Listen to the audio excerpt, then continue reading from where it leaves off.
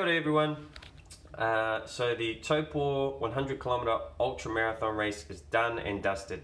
Managed to complete that race in 16 hours and 18 minutes. Super stoked with that effort.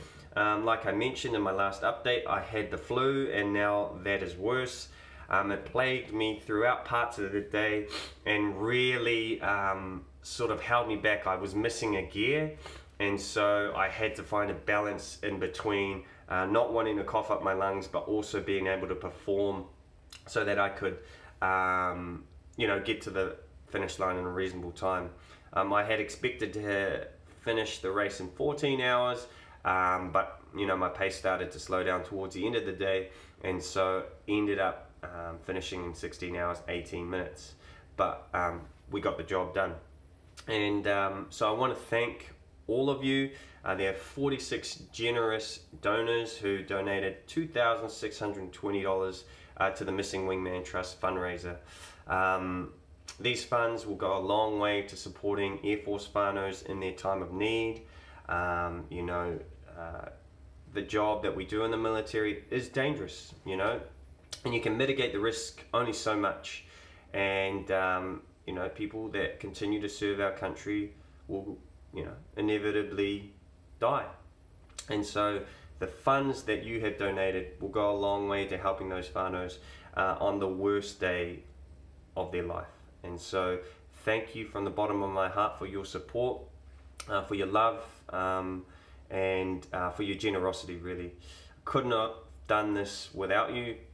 Knowing that you've all donated was fuel to me. There was no way I was not going to finish that race, and it just really kept me going throughout. It was a humbling experience for sure. All the training leading up to this, putting myself out there and saying, hey, this is me, this is who I am. I'm going to, with your help, raise money for a great cause. And it all worked in the end, and really just want to thank you. It's been an awesome experience. I've learned so much about myself and what I'm capable of. So many valuable lessons that I can teach my children, to show them about, if you put in enough effort, action, with persistent effort over time, you can be and achieve whatever you want, and I truly believe that. The stories I have learned throughout this experience will help me raise my children and teach them how to be more empathetic and more resilient members of society. So hopefully they can add value to this world. There were so many layers to this experience, and yeah, it's just been truly amazing. So I want to thank you all once again, and yeah, I didn't hit the wall like I thought I would have. So really, that to me means that there's more in the tank and that I can go further. And so what does that look like? Pending the support of my wife, that might look like the the Tarawera Ultra Marathon, the 100-mile race, which is 162 kilometers, in February next year.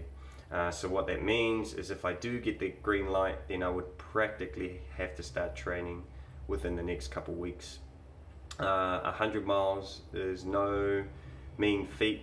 There's going to be a lot of effort, and there's going to be a team of people that I'll need to assist me to get through that experience. And so that may just be my next milestone. But yeah, like I said, what a journey it has been, and thank you for sticking with me and for helping us raise some amazing funds for some really important people. Please stay safe out there, and happy trails. Thank you.